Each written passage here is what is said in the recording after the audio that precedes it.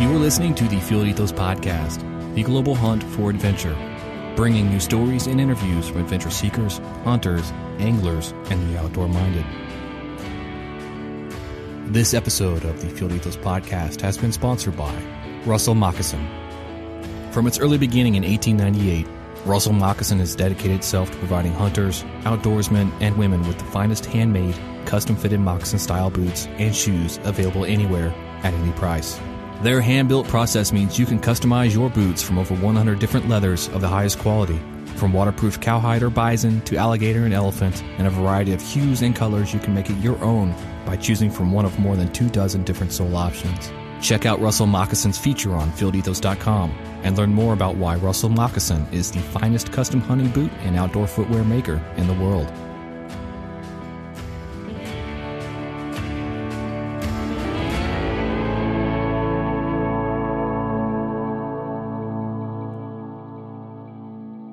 Hey guys, another episode of Field Ethos podcast. This is Jason Benson. I have Jay Ryan with me. Say hello, Jay. Hey, everybody. So this is an intro into our podcast that we recently did with Jack Carr, who is a successful writer. I'd say somewhat of an emerging writer, wouldn't you say, Jay? If you want to quantify already having 2 books in the bag as emerging, but yeah, in our space, he's pretty solidified, but I think his wider acceptance, he's definitely emerging. Yeah. In his genre, I'd say he's emerging. You know, a lot of the other successful writers in his genre have had, 13, 14, 20 books, and they've been doing it for a long time. So Jack just finished his 3rd book. It's called Savage Son. His first book was called Terminal List. His second book, which is one of my favorite books ever, is called True Believer. Just an exceptional book that somehow he was able to incorporate being on the run with sailing, with going underground kind of in Africa as anti-poaching efforts on a ranch in Mozambique, and then back to the United States for some good old-fashioned revenge. So book 2 was incredible. Savage Son, again, that's pre-release. I've got that one, so don't want to give too much of it away. It's very, very, very good. It's very dark. I know you haven't had a chance to read any of it, Jay, so I'm going to loan it to you. I should be done with it tonight. So I'll read faster. Yeah, I need to read faster. I just haven't had much time, but the book is incredible. Like I said, it's very dark. There are some things in this book that you're kind of like, I don't know if I want to hang out with Jack Carr after this one, but it is very cool. And I'm halfway kidding about that because Jack Carr, and you will hear on the podcast, is one of the world's coolest dudes, don't you think? No, absolutely. He's one of the most down-to-earth SEALs I've ever had the pleasure of meeting, let alone successful writers. So give us a little bit of background into Jack Carr. I know a good bit myself, but because you come from that world, tell us a little bit about Jack. Sure. So naval officer, Navy SEAL officer. He led a bunch of operations in naval special warfare, troop commander, etc. Multiple deployments to the Middle East in support of Operation Enduring Freedom and Iraqi freedom. So he's combat experience. He's been there, done that. He is the guy who can give you that first perspective view into what it's like to be the operator, and he absolutely does in his books. Yeah, I feel like there's a lot of realism that he brings to his writing. I think a lot of the other writers in his genre, Vince Flynn, who has been deceased now for several years, who was absolutely my favorite for a long time. He's been replaced by Kyle Mills, who took over the Mitch Rapp series. Both just incredible writers. Some of my favorite books that I've ever read, for sure. But they didn't really have the same type of experience and background that Jack brings to the table. So he's kind of been there, done that for a lot of the fictitious elements in his books. They're not quite as fictitious for him. So he brings some credibility and kind of a different voice to that genre. And I really like it.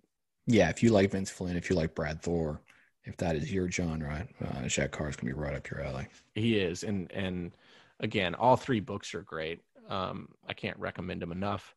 I like Jack a lot, though. He's very approachable. I met him backstage at NRA last year, and I knew I recognized him. I had just finished Terminal List, which, by the way, you recommended to me. Oh yeah, you can't. You're the one that missed made me that to book. read that one. That one's a sleeper. Yeah, it is. It is. You pushed me to read that one. I picked it up. I read it almost start to finish. He walks up to a friend of mine backstage at NRA, and he's talking to him, and I was looking at him, and I'm like, I know who this guy is. How do I know who this guy is? Well, I'd seen him on the inside cover of the book, his photo, but I just couldn't make the connection. Then I went, that's Jack Carr. So I kind of interrupted him while he was talking to Gary Turner, who's a really good friend of mine. Gary owns Tally Rings, and those guys were talking. And so I kind of pushed Gary out of the way and started talking to Jack, which Gary is, I think maybe he had something else to worry about. He had just accidentally run his mouth to Chuck Liddell. So I think he was kind of looking over his shoulder to make sure he wasn't going to get his ass whipped by Chuck. So I used that opportunity to talk with Jack, and I spent maybe 5-10 minutes talking with him. And when we went our own direction, I just thought, what a cool dude. He's just super laid back, very cool experiences, very genuinely nice guy. And you can tell that he's a deep thinker, which our resident SEAL at Field Ethos, Davis Boyce, is also a deep thinker. So maybe that runs in the SEAL mentality. But Jack is like very, very much a book nerd. In a good way. Oh yeah. I mean, the conversation, there's nothing wrong with being a book nerd. That's a good thing. Well, the conversation we had with him, where we asked him, kind of his reading list and what he's into, and preface this conversation took back some time ago before he launched his official book list, which is up now live on his website. He is hardcore in it. And if you follow his social media, you'll see when he does a lot of his posts in front of his bookshelves, he's got 2 massively stocked shelves on either side of him. And those are often 2 or 3 books deep. So he is immersed himself. This guy reads all the time. He told us this book list. I've watched his Instagram post lately, and he's like, this is the book of the week. And I'm like, dude, I can't finish that in a week. Where do people find the time to read a book like that in a week? So just to give you an idea of how busy Jack is, he is wrapping up the release of book 3. He's already working on book 4. I believe he is a consultant on SEAL Team, the television show. I know he is involved with them on some level. I know he's done some consulting with them. I don't know how regular that is, but I think it's a lot more regular than people realize. He's also, I believe, working on maybe a release of a TV show behind the James Reese story, which James Reese, for those of you who don't know, is the lead character in all of Jack's books. So it looks like there may be a TV show coming with Chris Pratt, of all people, playing. Which would be huge. Yeah. James Reese. Chris Pratt is so cool. The dude's awesome. Well, of the Hollywood establishment, he's definitely the most American, if you had to put a title on it. Yeah, we're going to keep political titles out of that. He's just a true bro, a true American bro. I don't know. I don't really care to know much about Hollywood elite politics and, that nonsense that goes on out there. But I do know that that Chris, represents kind of a more wholesome, everyday American dude. He's an outdoorsman. He's obviously in love with being a dad. He's just a cool dude. I've never met him, so maybe he's not a cool dude, but he seems like it. I just have to think that he's very cool. And I will say, I do know that he and Jack Carr went on a trip together. Jack and I talked about it recently, and Jack says he's cool. And because we know Jack's cool, by osmosis, Chris Pratt is cool as shit. Yep. Cool as shit by osmosis. Sheer definition. Absolutely. Yeah. Okay. So without further ado, let's jump into it. Yeah. Let's listen to the Jack Carr podcast. It's one of our first, so bear with us on this one.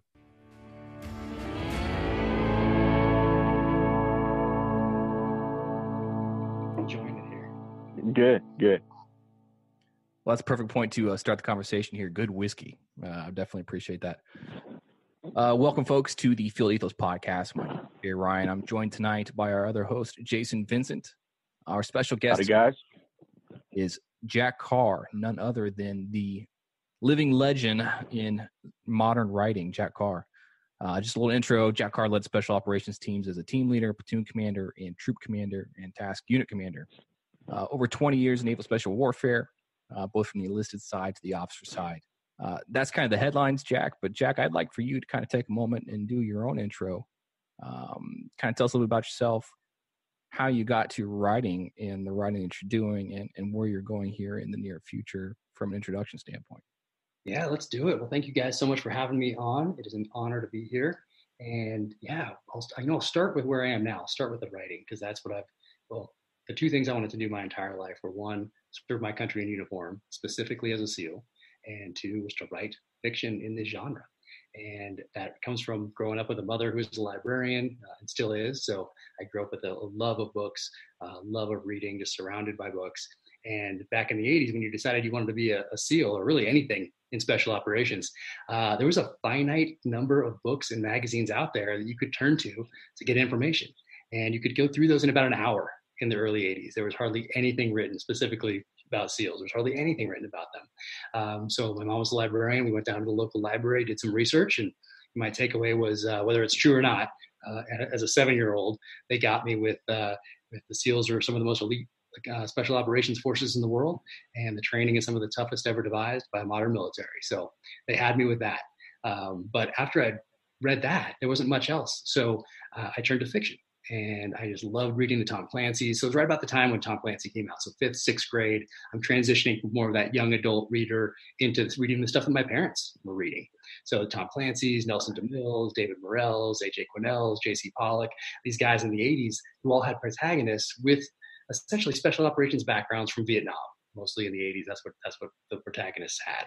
So I just loved reading those novels, and I eagerly await the next ones. And I knew that one day, after serving my country in uniform, I would write fiction in that genre. So I always knew what I was going to do. And as my time in the SEAL teams was coming to an end, I thought, okay, this is it. This is the time to give that next dream a shot, and wrote down 6 or 7 different ideas and picked the one that I thought was going to be the most visceral, the most hard-hitting out of the gate, the most primal, which was The Terminal List. That was book number 1.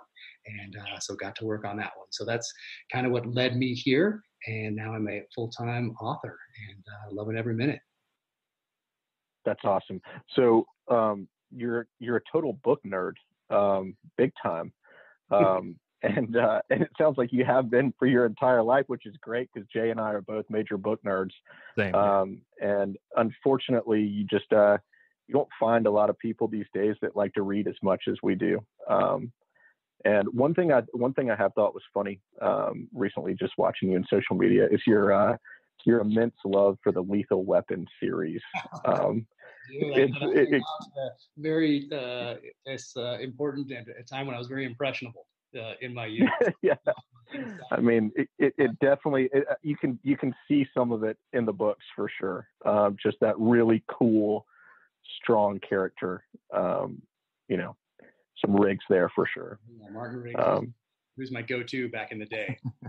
Yeah, that's awesome. Yeah, I love the tattoo.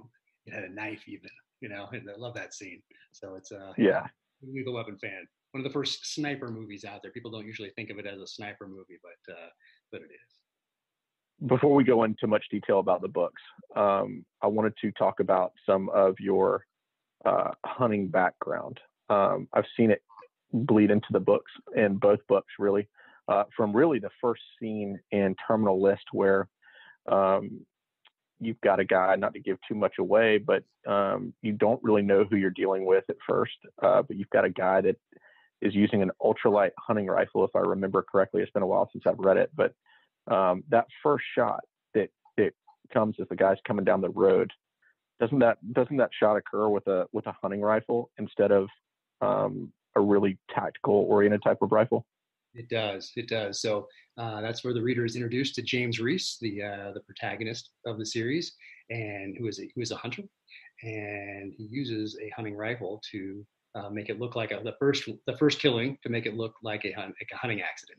So what's happened is he's a former Navy SEAL sniper enlisted who becomes an officer, and he's at that stage in his time in uniform when he won't be leading guys tactically on the battlefield anymore. And that's where I found myself when I decided to move on and get out of the military and move on to that next stage in life and take care of my family. So I was at the same stage as the character is when I started writing the novel.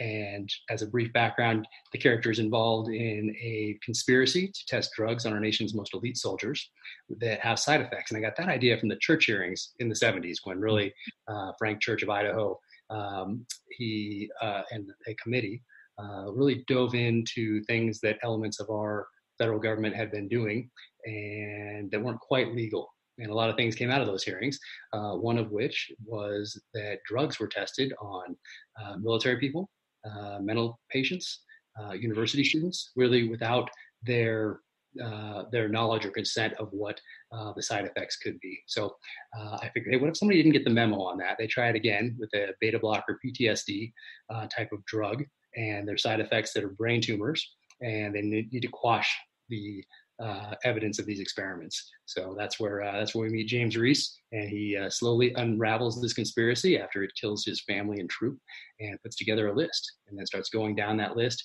using the tactics and techniques of the enemy that work so well against us in Iraq and Afghanistan, and he brings those to home soil and essentially becomes the terrorist, becomes the insurgent that he'd been fighting for the last 16 years in that novel anyway. So yeah, that first scene is uses a hunting rifle from Darcy Eccles out here, who makes rifles out here in Utah, and he was an amazing guy, by the way. And yeah, that's the introduction to the series. But really, hunting is such a big part of my life. It's a big part of our family's life. All we really eat is wild game. And I guess that's been since my last deployment. Is really all we've eaten. So we have freezers full of wild game, and we've been very fortunate to be able to hunt locally and then also around the world. So it's very natural for me to talk about and write about those things that are important to me. So that background that I have in special operations, and then that background and what is a current big part of our life, which is hunting. Yeah, it had my attention immediately when I read it. I mean, I knew kind of the premise of the book, and so in that first scene, when he goes to take a shot with a hunting rifle instead of some kind of tactical, chassis type rifle, I remember thinking, this is interesting. He's using a hunting rifle instead of some, sniper rifle. And I put a bookmarker in the book, and I went and Googled that rifle maker and started looking at his rifles. And from right then, I knew that you're a hunter, that you had chosen a custom, a really cool custom hunting rifle to fit that scene in the book. So it, you had my attention as a hunter from the very beginning, which is one of the reasons we really wanted to reach out with you and talk about your books and your connection to hunting and things like that. Jay, I will let you. People that I have personal connections with. I love to use their gear in the novels, gear that I've used personally over the years, like Winkler knives, the tomahawk. Like Daniel Winkler is such a great guy, such an amazing knife maker. Made the tomahawks for Last of the Mohicans, that movie, and has done a ton for special operations over the last 20 years now. And just a great guy. So I love using those in the novel. And Half-Base Blades, a buddy of mine who made a SEAL that makes knives out in San Diego. I weave those in. And then love getting to do the research. So go for that second one, getting to go to Mozambique and really dive into the situation out there and talk to the professional hunters, the trackers, how the Chinese mining, both illegal and legal operations, are affecting the environment, how they're feeding those people with meat poaching, what the ivory poaching looks like out there, those syndicates and those rat lines, and weave all that into the kind of into the flavor of the novel. Yeah, we could very quickly go off on a bender on geopolitical impacts of China in Africa right now. I think you kind of cracked the lid on some of that some people probably aren't aware of, the total impact of how they've exported their operations to the continent to do that. Russia's actually in their big time now, especially in Central African Republic. Russia's moving in big time, and that finds its way into the pages of the third novel, which is one I wanted to write since I was in sixth grade and first read Richard Connell's classic Most Dangerous Game. So I've always wanted to write this one, and it just wasn't the right one to do right off the bat, out of the gate, but it's now the perfect time as the third book in the series to really explore that hunter versus hunted and the dark side of man through the eyes of the protagonist.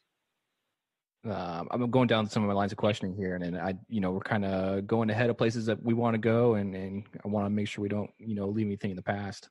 Some things we want to cover, but the big thing is, I know you're asked quite often about, how your military experience shaped your characters and your writing. And it's very evident that, your professional experiences transfers to the pages very well. But one of the things we're trying to get at with hunting ethos, with field ethos here, is the background of hunting in youth and how that kind of shapes masculinity. And those experiences are kind of lost now, I think, on current generations and generations that are coming forward.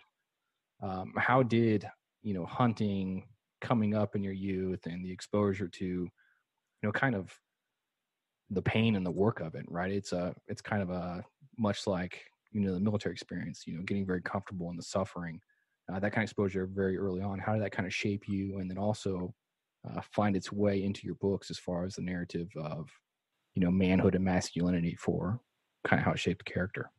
Sure. So really, about that self-reliance, it's about freedom. And, so I always grew up wanting to hunt. Like I was naturally drawn to it, as I think most of us are at some point. I think it's a very natural thing to want to do, is to provide for your family, provide for the tribe, and then defend that tribe. Those things are kind of the foundation of just who we are as a people. And the reason we're here today is because we had ancestors that were very good at those two things. Otherwise, we would not be here. So I grew up shooting both bows and rifles. But my family didn't hunt. So I always wanted to go, and I was very jealous of all those kids that got to go out with their dads. But we went to the range, both with the bow and rifle and pistols as I got a little older. But we didn't hunt, and so I had to wait. And my first hunting experience, where I finally got out there, was as a sniper sustainment trip in 2000. So finally got out there up at a place in, I won't say the name of it because I don't think they advertise really what they do, Sure. up in northern Washington State, and got my first deer up there, and with my sniper weapon system. And it was, so yeah, one shot, but it was an amazing experience. We hung that deer in the tree, and we're slicing the meat off it, and we're searing it on the grill, and it was exactly what I had always wanted to do. And it was a very natural thing for me to do. So from then on, I was all in. Of course, September 11th happened not too far after that, and we got into a whole different kind of hunting, of which there are similarities between hunting humans and hunting animals. There are patterns of life. We do the same thing with animals as we do with humans, and I talk a lot about that in the author's note to the third novel that I'm finishing up now. I really wanted to explore that piece of it, but as we got further along, we really wanted guys to get out there. We wanted them, that people who hadn't hunted before, to put a bullet into something that was living and breathing before they did it to a human overseas. So we got to do these pretty amazing sniper sustainment trips, and I always tried to jump on those. And then as I got a little more senior and I had kids that started to show an interest in hunting naturally without any prodding from me, then we went really all in on it. And so we've been, I guess last maybe 10 years, 10, 11, 12 years now, we have just been all in, and all over the country, all over the world. And our little bungalow in Coronado, California was just filled with taxidermy. So it didn't really fit the motif of a beach bungalow there in California, but people would come in, and it kind of got to be almost a joke in that it didn't really fit the beach motif. But people would come in, and people would start taking out their phones and take pictures and video of all these things from all over the world on the walls.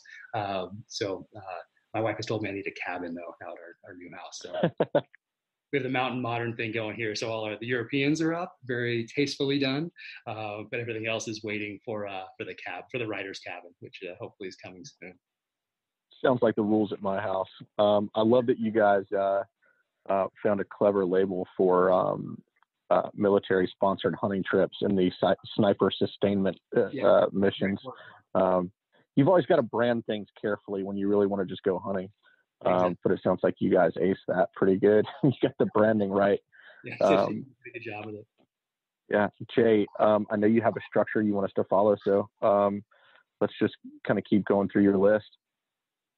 Yeah, man. No, not getting too clinical. Kind of keeping on the same vein and going back to the topic we kind of put a pin in here before the last question. We've all followed your social media for quite some time, and leading up to your development for True Believer, we saw all of, the anti-poaching research you were doing, the trips to Africa. That was fantastic to watch, knowing that the next book was coming down the pike. Even when I got to read the book, and dive into True Believer, just seeing those details and how those transitioned, where you mentioned, how the PHs carry their rifle Africa style, and then the continued, clear affinity for the Land Cruiser. which I think a lot of us geek out on the same way. Are there any nuggets from your recent trip? I know you've done something very similar with your experiences going to Russia that you can share, which will kind of influence some of the character detail and, some takeaways from that experience without giving too much away of, what we're all patiently waiting for in the third book.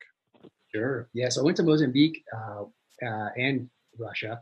I had a list of things that I wanted to investigate while I was over there. So I knew it was going to be hectic, it was going to be crazy. We're going to be up early, up late, and all that, heading out, doing our thing. And then, of course, those questions led to different ones.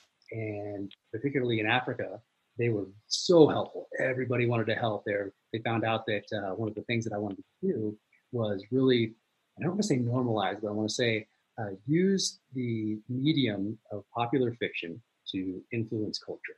And that means by putting hunting in a way that really hasn't been shown or hasn't been talked about in most novels that you pull off the shelf that you think, or you're pulling off a political thriller or a spy novel or whatever else. Well, this one has these sub-themes of hunting woven in to the storyline. In Africa, those guys, those PHs, all wanted to help. So they're all named in the acknowledgments, and they could not have been great. So nice. And you guys know, you guys have been over there. So Russia was a little different. So I just got back from the Kamchatka Peninsula, and that's when we started off here. We started off drinking a little whiskey, just for those that are listening. And Jason sent me some Southern Rye whiskey here from 13th Colony Distilleries, which is awesome, by the way. But I was hesitant to take my first sip. And I was hesitant because in Russia, they ran out of bottled water for us at this camp. It was a pretty remote backcountry camp. They fly in on Mi-8 helicopters, which are, workhorses. Like, you can put a lot of weight in those things. And essentially they move the camps in and out of the backcountry each season because people in the military will go and ransack it if there's nobody there. And they can move that stuff in these helos. They can move so much weight in those helos. So they brought in bottled water or whatever.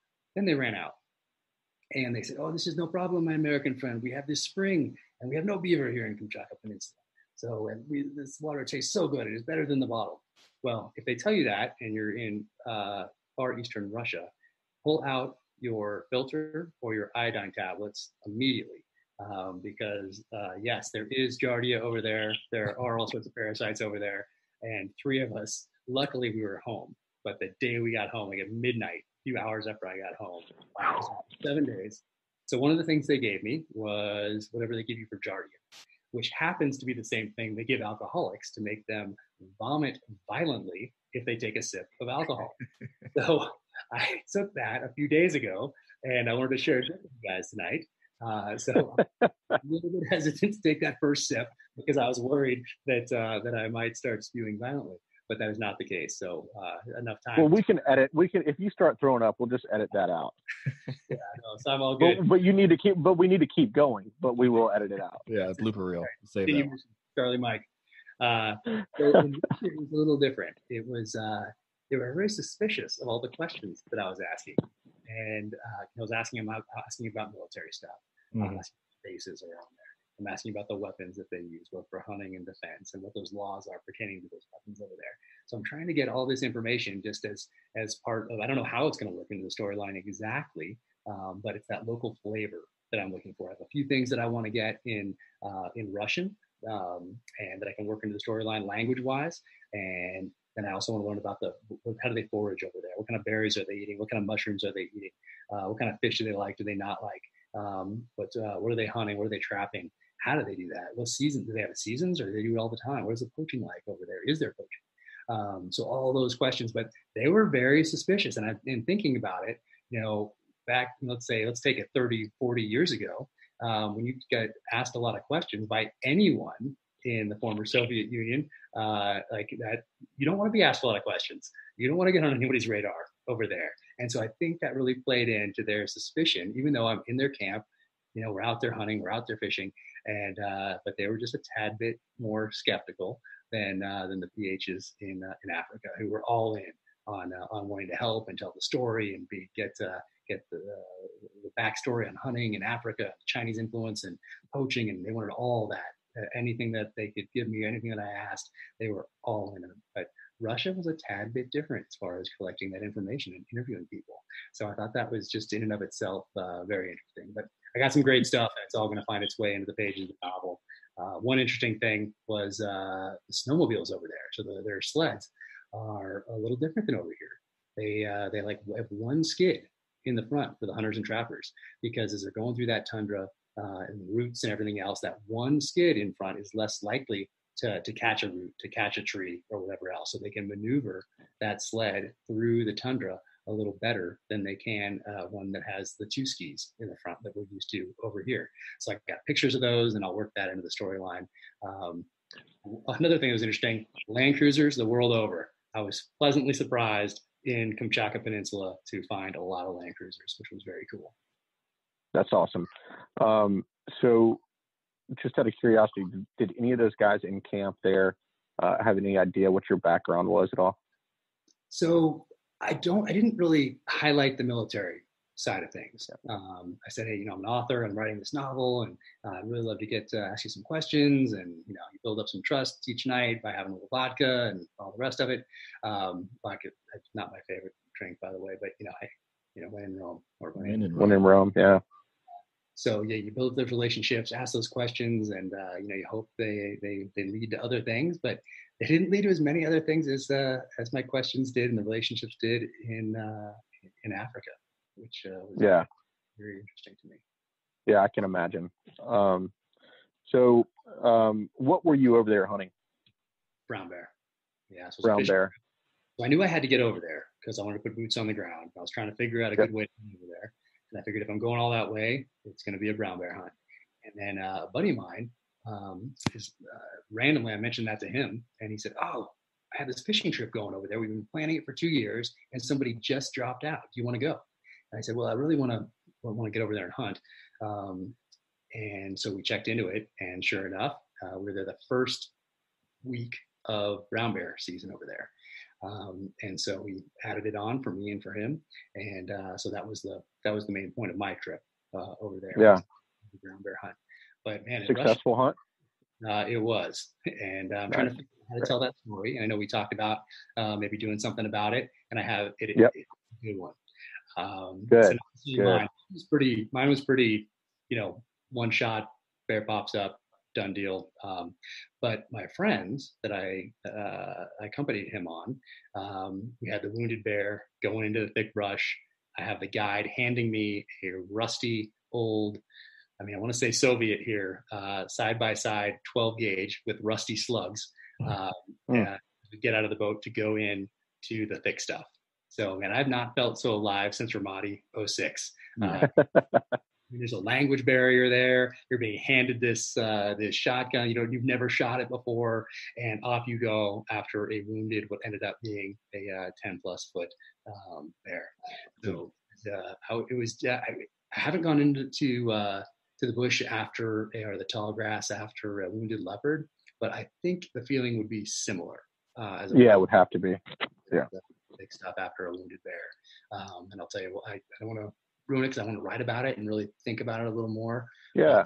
Keep us waiting on, we'll keep the expectation up. We'll leave it at that. Can't wait to read it.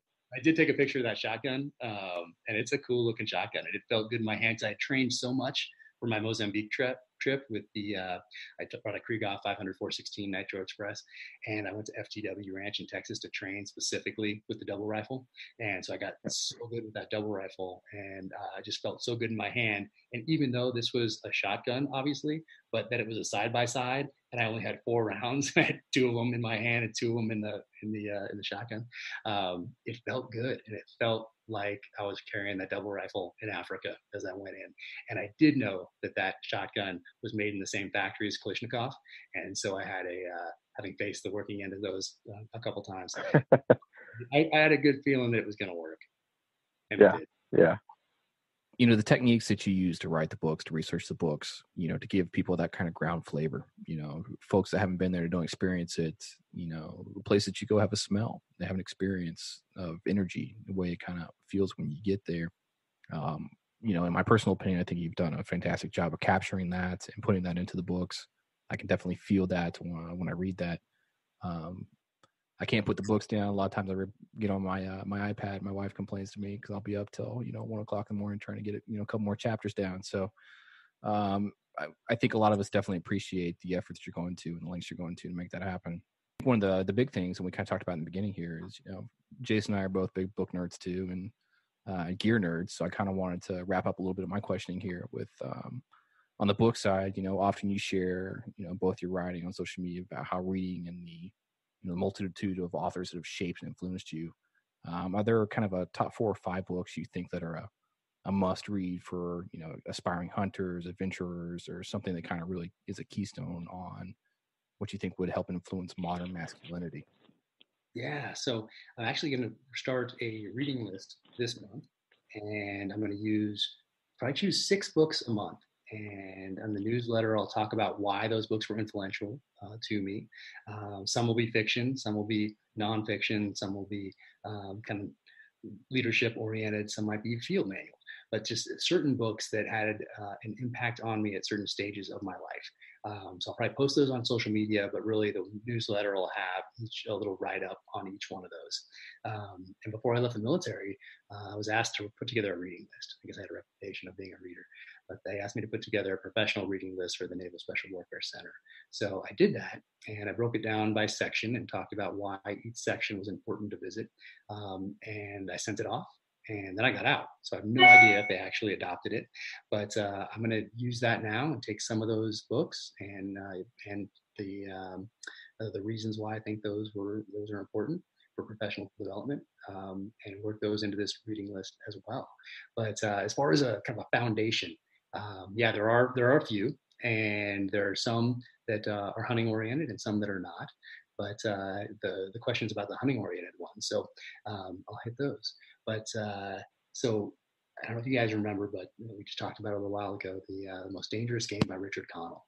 So as a young person growing up, reading that book in the 6th grade, and I've read it many times since. It's a short story, and it's that one's the one you get through in an hour. And a 6th grader, a 7th grader, an 8th grader can get through that thing in an hour as well.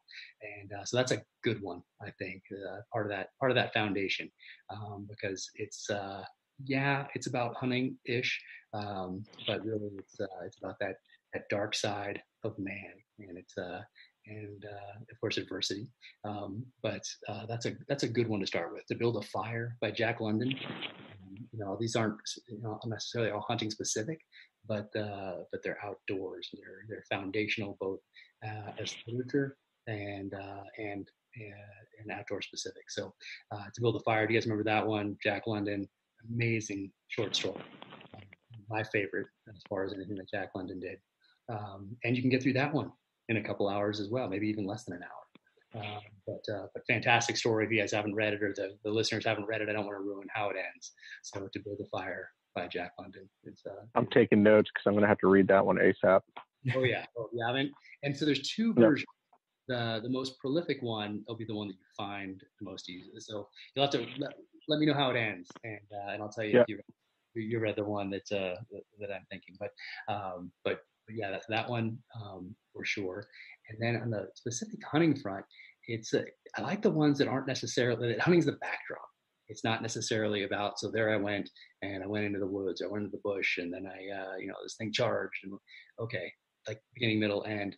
I like the ones that's the backdrop to something else, the backdrop to a human story, and that's why the Hemingway, also a short story, The Short Happy Life of Francis Macomber, because yes, hunting is the backdrop for that, and you can get through it in way less than an hour, but it's that it's that relationship piece, and it's kind of I don't really want to ruin it for anybody that hasn't read it yet, because all these have the endings that really make them, that give them that longevity, that give them that timelessness. So I don't want to ruin the endings of any of these for anyone, but hunting specific, that one. And then on the fiction front, for somebody that loves this genre, and to Last of the Breed by Louis L'Amour. Just an incredible book written in, I think, 87, speaking of 87, with Lethal Weapon coming out. But Last of the Breed by Louis L'Amour. Now, he's known for his Westerns, of course, but he wrote a couple other ones that weren't Westerns.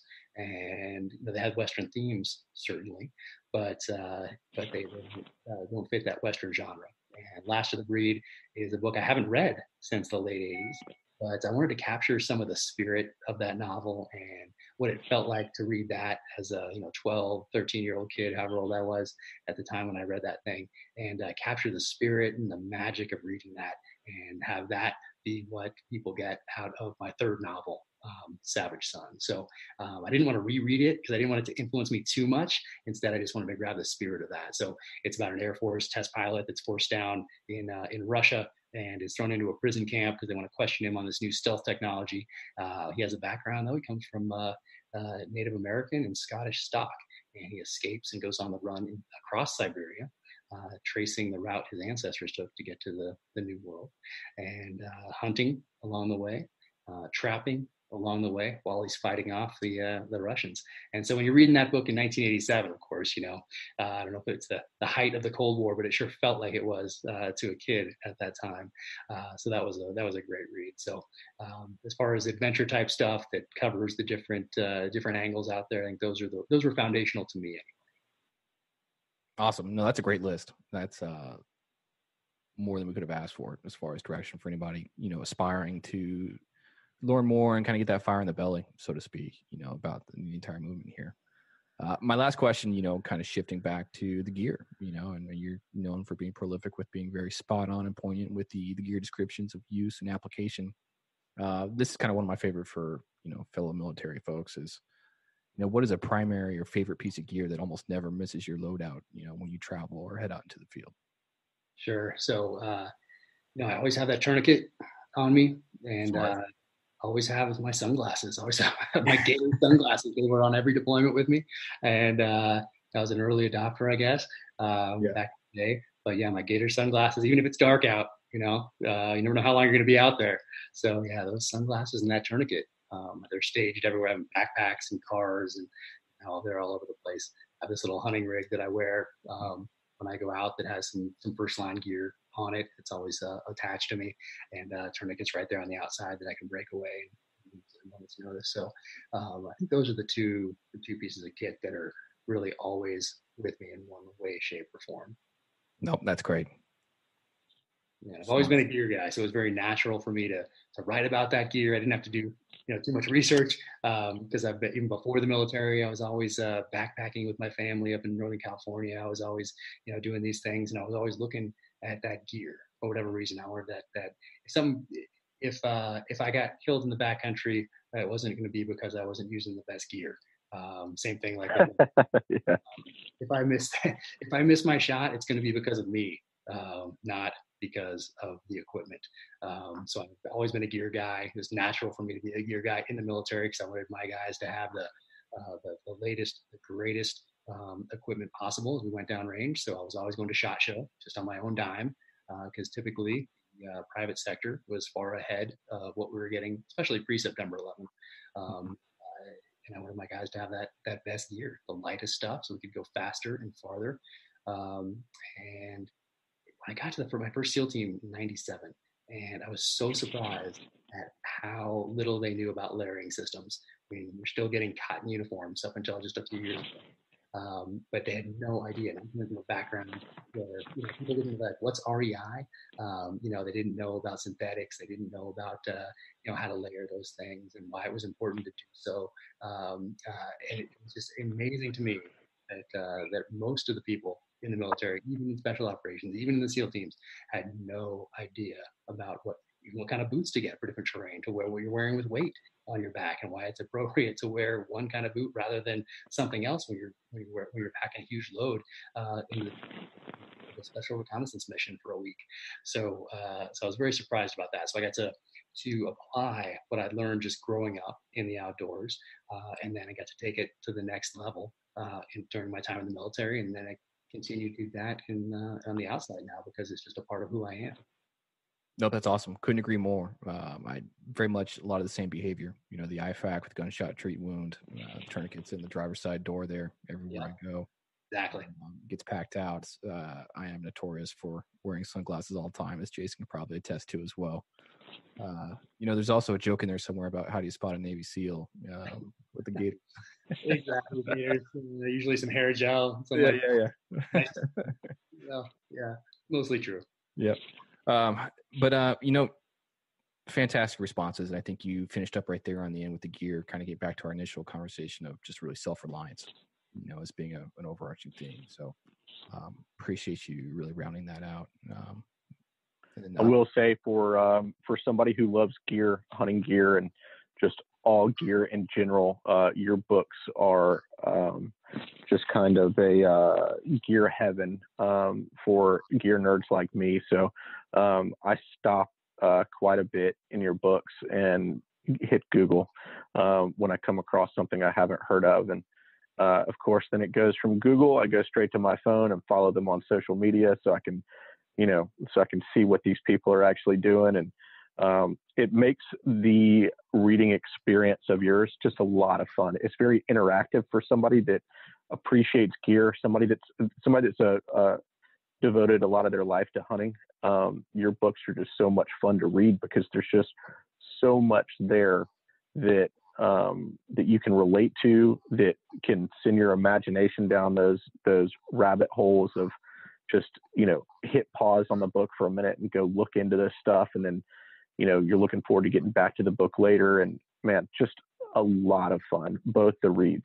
I will say that I loved book one. It was awesome.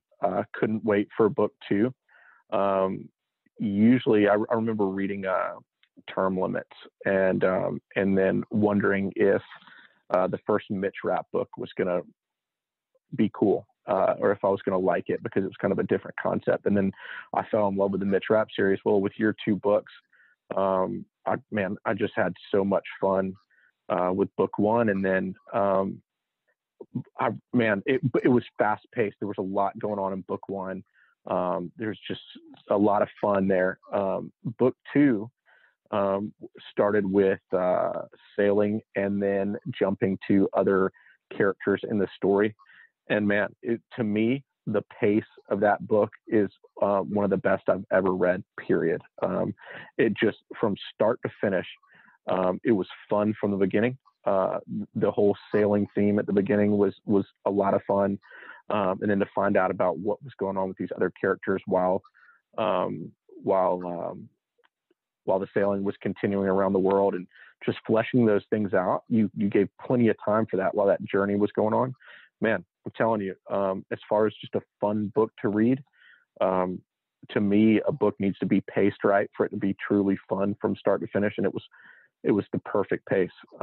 So I've got to say, book two, one of the best I've ever read, but a huge follow-up to a successful first book. So I can only imagine what this next book is going to be like. It's going to be amazing. Thank you so much. I took a risk by starting out with a lot more development depth than the first one, because I felt like it would be disingenuous to have the protagonist James Reese deal with the events that were so traumatic in the first book in just a paragraph and then just jump into the story. And part of that really was going back to the feelings and emotions I had around transition in general. Because we're all going to go through transition in life. We're all going to face adversity in life. And what really defines us is how we deal with that adversity. So main character in book number two is dealing with adversity. He's learning to live again, and he needs to go on that journey. He needs to find out how to live again. In just a paragraph. And there was no better way to do it than that journey, than going to Africa, than finding that new purpose, finding that next mission in life, which he does. And then, of course, the government finds him and sends him on, brings him back into the fold, which is where the action really kicks off. And then for book three, Savage Son, I think you guys are really going to like that one because it's, the hunting theme in there, and then a lot of archery. So a lot of archery, both as a therapy, and then I don't want to ruin it, but in the more climactic chapters of the novel, will all come full circle. So I'm excited to be able to write about archery, which is something I'm passionate about, and get that out there to the general public. I don't think it's something that really gets written about too much. So part of, let me just address kind of a fun one. This is going to drive you nuts being a gear person to even answer this question. What's your favorite rifle that you own? Oh man. Hunting rifle. I will say that. Let me say hunting rifle. Favorite hunting rifle. Okay, good. Narrow it down. Perfect. Yep. I have to say it's the Rifle Zinc 300 Win Mag. I just love the 300 Win Mag as a round because I trained so just in such depth with that round, and in the military, it was really our workhorse in the SEAL teams. Of course, that was pre-September 11th, and even after September 11th, we used it quite extensively. But after September 11th, particularly in both Afghanistan and Iraq, but my experience with it was in Iraq. Was using that SR-25, that Mark 11 auto-loading 7.62 weapon system because it was so versatile. So you could use it to clear rooms, and then you could go up and take an elevated position and use it as a sniper weapon system. So the versatility of using that SR-25 Mark 11 autoloader really proved its worth. But in training, I grew up and I trained. I went to sniper school before September 11th. So I went through sniper school in 2000, where we pretty much used the lessons of Vietnam. So it was much more of an art when I went through. Now I'd say it's an art and a science with all the technology and all the innovations that have come online since September 11th. But because I trained so much with that 300 Win Mag, and really back when I went through sniper school, that was your baby. Like that was the one you could reach out there and touch someone with.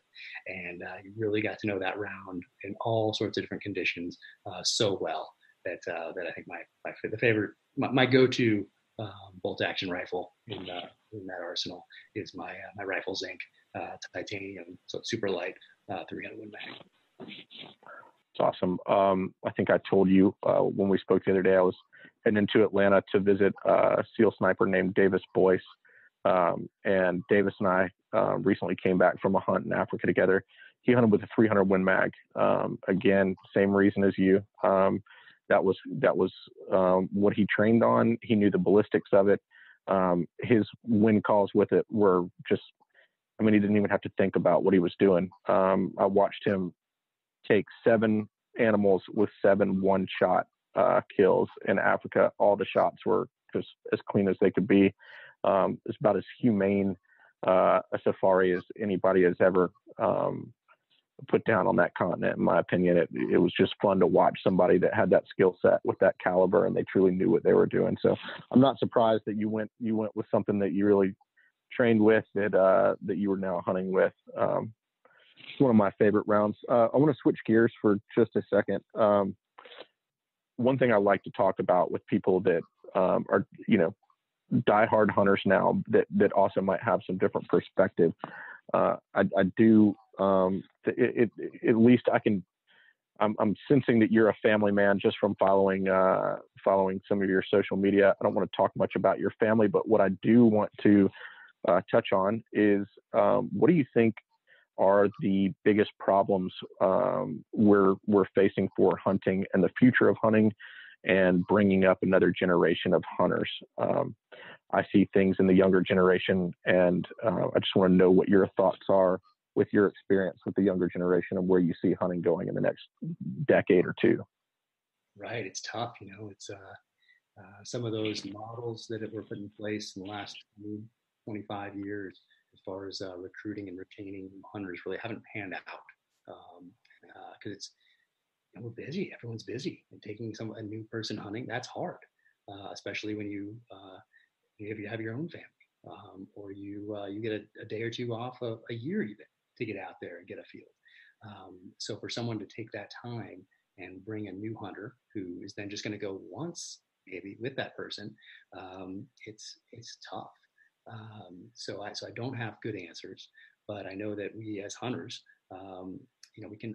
we can influence our circles, and all of our circles are different in that we reach different numbers of people. Some of us, maybe it's just a friend. Others of us, it's just our immediate family.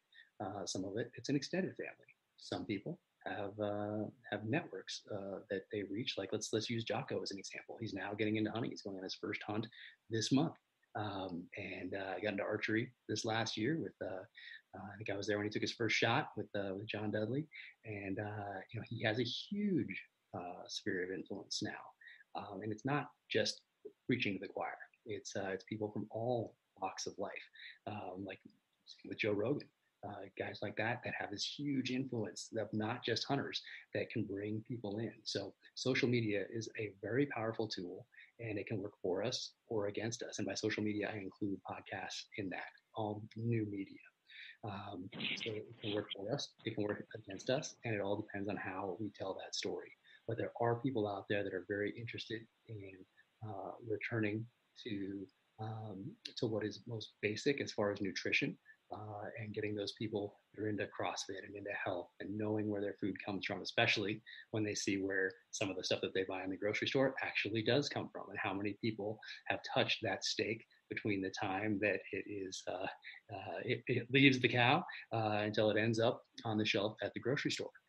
And then just knowing that you can get out there and you can hunt, kill, and harvest your own meat, and you know exactly where that animal has lived, what it's been eaten, and how many people have touched it before it ends up on your grill. And you get to live that with your family. So that's why I love doing this with my family. I love pulling out an elk, whatever, tenderloin, backstrap, whatever, and grilling it and then talking to the kids. It's like, hey, to our daughter, remember when we got this last year? Oh, that was so amazing. Remember that shot you took? And then so they become part of that meal. They they get to relive it again, and hopefully they will influence their friends, their families one day.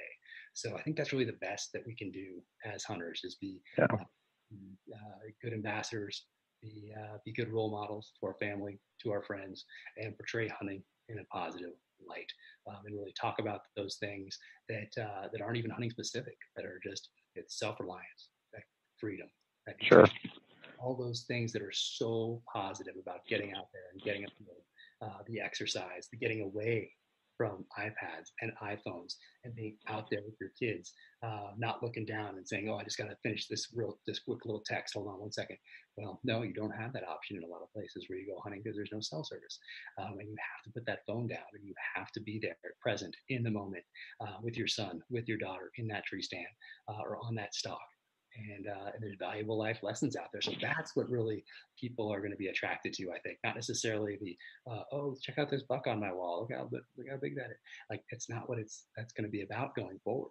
It's going to be about getting out there with your kids, about getting away from that electronic leash, and teaching your kids and your family to be self-reliant. So that's really the positive message that we can talk about and that we can show as hunters. Man, that's a great answer, and thank you for relating your own family experiences. I didn't want to ask much about your family just because of your background. I can tell you keep that stuff pretty guarded, and for good reason. So thank you for being open and honest about that. Yeah, absolutely. So I talk about it because it's such a big part of my life. It's the biggest part of my life. So it's very natural for me to talk about, but you're right. I don't show pictures of them on social media. I don't say their names. So things like that. So there's separation there, but it's very natural. Sure.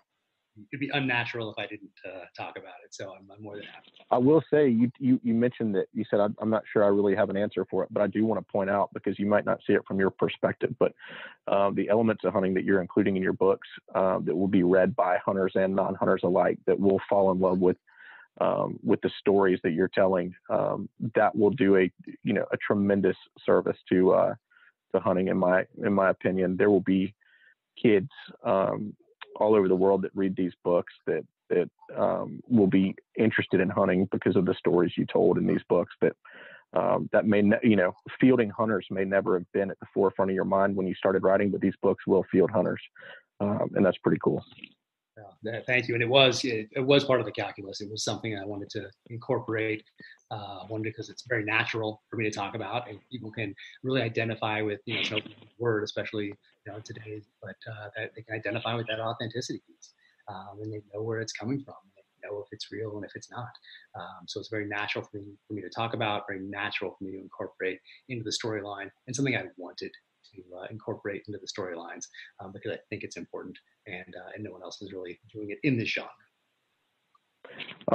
Last question I have, we kind of have an idea of what direction at least this third book is going to start in. So now that we know that, we know where you've just been hunting, what's the next hunt? Where are you going next? Oh, I'm about to take off for Alaska. So it'd be so my first brown bear hunt was in Kamchatka Peninsula. My second one will be in Alaska. So I'm about to head up there in Oh, wow. 10 days or so, and head up there for about 2 weeks. And so, yeah, really looking forward to that one. That's been on the books for a while. Awesome. We'll be safe on that hunt for sure. Come back and continue riding. Don't get eaten. Jay, do you have any follow-on questions? Well, one, I would have loved to have been a fly on the wall to see Jocko take it for a shot, just to see him turn and look at you and go, good. That's right. But no, you just kind of, when you have John Dudley right there next to you for your first shot, so things are going to go well. That was the 2.5-hour podcast I was referencing, by the way. Nice. Yeah, for sure. Intense. It was a great time together. But just kind of wrap up, kind of where you're going to be with the book, and then if there's kind of any professional associations or charities you'd like to highlight that you might be working with, we always like to end on that point. Sure. Yeah, there's this place actually what brought us to Park City, and is the National Ability Centers. The National Ability Center is out here, and they work with people of all abilities, disabilities. They work with veterans, PTSD, TBI, and really get people outside and help them reach their full potential, no matter what that is. Like skiing and rock climbing and biking and water skiing and river rafting and just all these amazing things. So that really brought us out here. We have a middle child with some severe special needs, and so being close to that organization, which is just incredible. The Marriott family really did a ton to set that place up. So it's a beautiful facility, and they do amazing things. So that's something that I support, and it's very near and dear to my heart. So that's the big one for us. That's great. And that's National Ability Center? Yep, National Ability Center out here in Park City, Utah. Awesome. I'll be looking into that as soon as we get off this call. Oh, thank you. Much appreciated. Jack, we really appreciate it. I've been looking forward to doing this for a while. I will say I'm really amped to read this, to whatever you put on paper about your hunting trip. No pressure, but would just like to read it. If it's something you decide you want to put in a magazine, we'd love to do it. And I just can't, even if we don't do that, I'm just looking forward to reading the story. Will this be your first, full account of a hunting story that you wrote with the possibility of an article? It would be, yes. Right. Oh man, a little while ago, but it's more generic. So this will be the first one that's a kind of a start to finish specific hunt. And I outlined it on the plane on the way home, because while I was there, I didn't know how it was going to go, because there were some other things that happened there that delayed everything, and there was some chaos, and so I really want to tell that whole story in an appropriate way, and it's I think it's a unique one. Looking forward to doing that and sending something your way. Can't wait to read it. Hey, thank you again so much. I am going to buy a handful of True Believer and send them to you to see if you have time to sign them and send them back. I'd like to give them out as Christmas presents, and I'd like to give True Believer out and tell people when I give it to them, hey, here's the second book. You got to go buy the first book. So they'll read both of them, but they've got to buy at least one to actually get really into the brand and enjoy it. So I'm going to send you a box of books if you don't mind. Awesome. I'd love to. Thank you so much. Really appreciate that. No problem. Love to support a great writer. Thanks again. That's all I've got, Jay. If you have anything else, I'm done. No, all set. Thanks so much, Jack. Appreciate you coming on Field Ethos. Hey, thank you guys for having me on, and let's do it again sometime. Thanks for listening to the Field Ethos podcast. Subscribe for updates on all future episodes. You can follow us on social at Field Ethos Journal. And don't forget to visit fieldethos.com for stories and interviews from the leading voices in the outdoor community.